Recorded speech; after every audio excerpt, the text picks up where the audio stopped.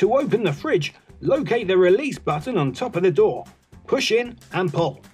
When closing, push until you hear it click back into place. To turn on the fridge, press and hold the power button until the panel illuminates. You can select the power source by pressing the grey arrow button in the top right corner. If you're on mains hookup, select electric. If you don't have mains hookup, select gas.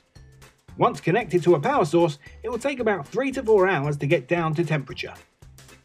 Before driving, switch the power source to the battery option. Once the engine is running, a current will then be supplied directly from the alternator, which will maintain the temperature of the fridge whilst on the move. Note that the warning light will flash and beep until the engine has been turned on.